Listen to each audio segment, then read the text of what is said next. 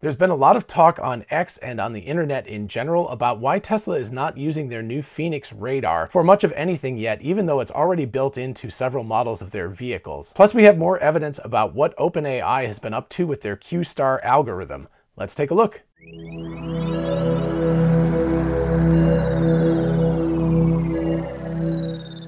Hey y'all, it's Dr. Know-It-All. I am going to start very quickly by taking a quick dive into Q-star once again. I know I just talked about it. I'm going to have to do another video on it once I've had a chance to digest this more, but this is really interesting. Stephen McAleer, I believe is how you pronounce his last name, said, "We invented Q-star first." So as is not surprising at all, there are always researchers out there from UC Irvine and the University of South Carolina who worked on something called Q-star, and this relates back to A-star. I'm actually going to look at A-star first.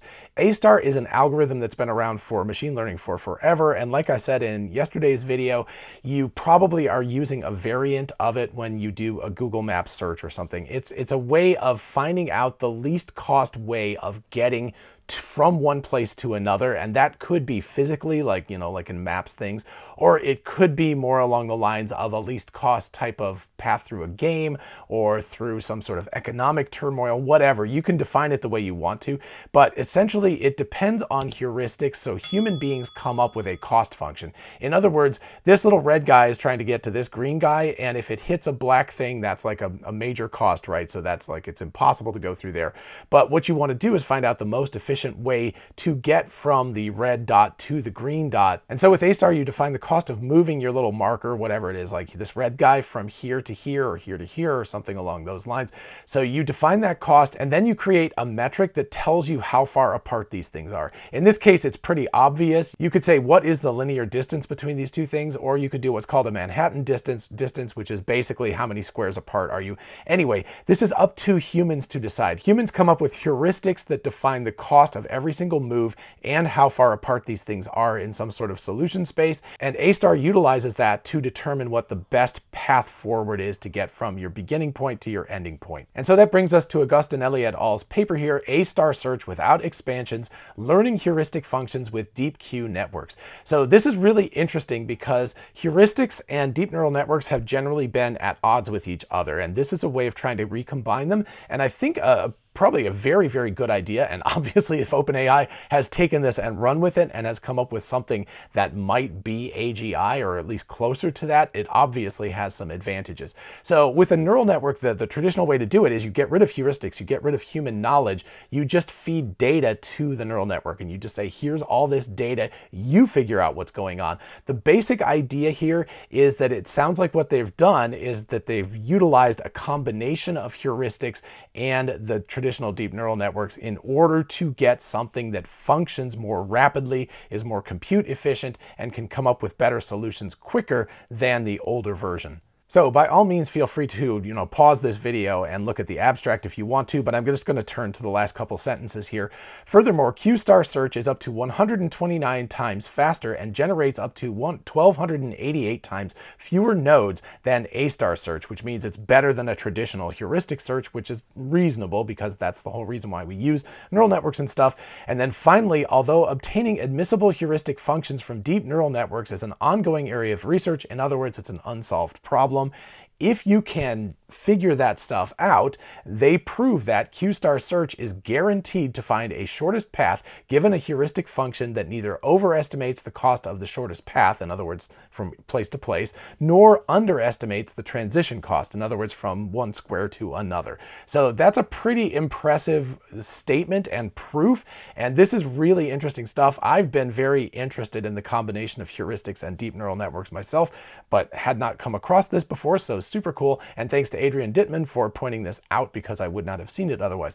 So anyway, like I said, I'm going to digest this further and do another video that completely goes into this in more detail, but I thought it was worth bringing up since it's part of this conversation and could be leading OpenAI to believing that they're very, very close to artificial general intelligence. You might have noticed I am a big fan of t-shirts, and today I'm very excited to share these awesome t-shirts from this video's sponsor, Into the AM. These shirts are exceptionally high quality shirts that have been fitted just right for your body. funny. And if you get any of their many graphic tees, you can really express a mood, start a conversation, or of course just have a bunch of fun. Just look at their reviews. They have about 10,000 reviews with an average of 4.8 out of 5 stars. These shirts feel fantastic, and as you can see, they're a great way to express yourself too. And just for you, Into the AM is giving you 10% off your purchase if you go to intotheam.com/drknowitall or click the link in the description. Want this Saturn Return tee? How about this Electric Escape tee, or this Tree of Knowledge tee, or even this awesome Sasquatch backpacking tee? These and many more graphic and plain tees are online for you to choose from. Don't forget to use my link intotheam.com/drknowitall or click the link in the description. Grab yourself some fun, amazing quality shirts and get 10% off. Thanks again to Into the AM for sponsoring today's video, and now let's get back to it. All right, and on to radar and Teslas. So as you might or might not know, Tesla had radar, low definition radar, in their vehicles and removed them in 2021, I believe.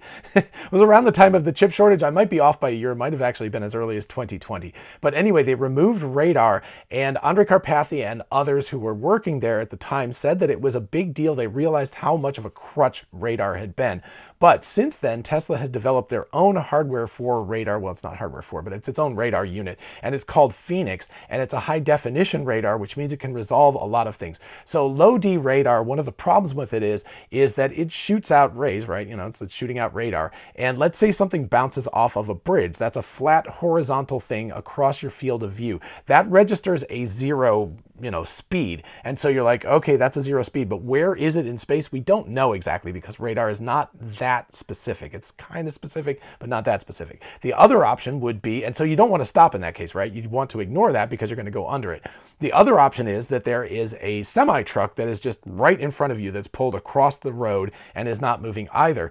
And low definition radar has a very difficult time judging between bridge and truck. And you definitely want to stop if you see a truck. You definitely don't want to stop if you see a bridge. So this was a significant problem, and getting rid of low D radar was a big step forward. It actually was a big step backwards in Tesla's full self-driving ability, but then they had to solve for this using only vision, and they ended up with a substantially better situation than they had before, meaning that full self-driving became much more robust by not using radar because they weren't leaning on it as a crutch, and also they didn't have sensor fusion issues. In other words, they didn't have vision saying one thing, like something's there, you need to brake for it, and the radar saying like, no, there's not. Those two things, the fusion issue is a significant problem. It's not just an engineering problem, it's a really fundamental problem that is significant enough that Tesla felt the need to discard radar and start over again and look at it. And it's another reason why Tesla doesn't use LiDAR. LiDAR is also very expensive and fragile, and there's a bunch of problems with it, but there's also the sensor fusion issue with LiDAR as well. So Tesla has made very definite steps. Their full self-driving team has very carefully worked to avoid needing either radar or LiDAR and now ultrasonic sensors in their vehicles at all, and relying only on vision because that gives you one source of information and you don't have sensor fusion issues. But then, of course, as we can see from this February 17th article, they reintroduced this radar, this EVANNEX radar, and I believe it's currently in all the Model S and Model X vehicles, although I might be wrong about that, and I don't believe it's in any Model Y or Model 3s. Again, they never really tell you, so they might be in there and they might not be. But as far as we know, or at least as far as I know, they're putting this into their Model S and Model X, but not their Model 3 and Model Y. And people are like, why aren't they using it? So it's in there, but they're not utilizing it. So it's just sort of there taking up space. And people are asking the question, why aren't they using this? Well, the logical answer to this, and something that Tesla has given us hints is actually the case, is that this radar is like the cherry on top of the cake or something. Maybe you could call it something like that. In other words, they could utilize this under some very severe circumstances, like very heavy fog, very heavy rain, very heavy snow, super pitch dark night where there's no lights around or any of that kind of stuff. These are relatively rare circumstances if you think about it, and the vision system already works reasonably well under those circumstances, but this is a place where having active radar shooting out beams in the front under those very specific circumstances could help the car drive more safely. And if you're saying though, but why wouldn't we have that in there all the time and be utilizing it all the time? You've got that sensor fusion issue. So even if you have radar, you don't really want to turn it on on unless it's an extreme instance where you really can't see well with these cameras. And remember that these cameras can see better than the human eye. They're much more dark sensitive than we are. So they can see things that are very, very dark. Yes, they can't see through fog and stuff, right? So that is a problem. But what they've discovered with version 12 of the full self-driving, which is an end-to-end version of the neural network, in other words, photons in, controls out, is that the vehicles, from learning from human data, you know, the way people drive is that people tend to slow down when it's foggy or when there's heavy rain or when it's super, super dark at night or any of those kinds of circumstances. So what they're saying is that actually the cars have learned to drive effectively without radar anyway. They drive like humans. We don't have radar. If it's super foggy outside, you just don't go barreling down the highway at 70 miles an hour. You slow down to maybe 50 or something to give yourself more buffer, because you don't have that much vision in front of you and you can't see the car that's, you know, maybe 50 or 100 meters in front of you. You better slow down, because otherwise you're just going to come barreling through and like hit something at very high speed if you can't see that. So in other words, humans already have to slow down under these circumstances, and the vehicles in the end-to-end training have learned to do the same thing already. So they already have kind of a safety buffer.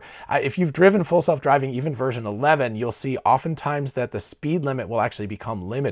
I think a little bit over conservatively, but if it starts to rain and let's say it's a 65-mile-an-hour zone that you're in, it will actually drop the speed down to 60 and then maybe 55, and it'll say because of the weather conditions it's lowering the max speed. So already in the training and the way that the full self-driving works, it's taking account of the fact that you have to drive slower under these conditions. Now, will radar eventually be a nice addition to this to have on top? Yeah, absolutely it will be, but the logical answer here, and again what we have seen hints from Tesla, is that they'll add this back in only after the car basically drives perfectly without it. So in other words, the thing works great. It's already 10 times safer than a human driver.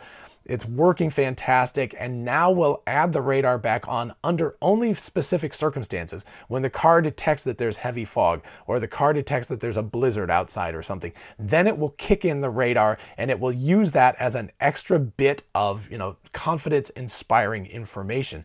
It's not like it needs it, it just will help it to be just that much safer. So that is, I believe, the way that Tesla is going to head with this. Of course, this is all my speculation, so take it with a grain of salt if you want. But anyway, I think that the Model S and Model X, for all we know, they may actually be testing this out in shadow mode, which is where the car makes decisions and it doesn't actually drive the car at that point. The human is driving it, but it's thinking about what it would do. And so they may be using that in kind of an experimental mode. The high definition radar is actually pretty good, right? It's not that big thing where you can't see a bridge from a truck. The resolution is much, much higher. And so you can see smaller objects. So it doesn't have the same problem that the original low definition radar had, but it still isn't as accurate as vision. So under most circumstances, you really don't want to deal with radar, but under very specific ones, you might want to have that. And so again, what I think they're probably doing right now is running that stuff and taking a look at the data that they're getting, maybe driving it in shadow mode, maybe just collecting data out of the Model S and Model X. And if they have it in some Model Ys and Model 3s, then maybe they're collecting that data as well. And that at some point, after they've basically solved full self-driving, then they will go in and turn it on for the user so that the users feel more confidence and the car has more confidence under, again, those very specific circumstances: heavy rain, fog, dark, super, super dark night, blizzard, that kind of a thing. And so in my mind, that is the reason why they haven't activated the hardware in the vehicles that have them at this point. They're just collecting data. They don't want to confuse the issue. They don't want to go back to leaning on the radar as a crutch. They want to solve the whole thing with vision, just like humans do, and then add in that one extra layer, that cherry on top of the cake at the very end of things. So all in all, very interesting developments. The whole thing about Q-Star is fascinating, and again, a little bit scary if they've made that much progress, if OpenAI has. And as far as the radar is concerned, again, it's being built in. Yes, it is much, much better than the original low definition radar, but there are reasons, very, very good reasons for Tesla to be delaying enabling them even in cars that have them at this point. And of course, this is just my thoughts on the matter. If you have very different take, let me know in the comments. Be constructive about it, please, but definitely let me know in the comments what you think. And also, while you're down there, please be sure to like this video if you enjoyed it, and also consider subscribing for more of this kind of content. As always, a huge shout out to my Patreon patrons, my YouTube channel members, and of course my X subscribers. Thank you all so much for supporting the channel in any way that you can. And if you want to join any of the teams, just check out the links in the description. And if you're interested in a whole bunch of really cool cool merch, check out our merch store. Link is in the description. We have TeslaBot t-shirts, the Tesla meme t-shirt, Success is a Possible Outcome, 4680 battery cells. All of that stuff is on t-shirts, mugs, tumblers, and on and on. So check it out. And finally, a really big thanks once again to Into the AM for sponsoring today's video with these awesome shirts. Be sure to check out my link in the description and get 10% off your order. In the meantime, I'll see you in the next one. Bye-bye.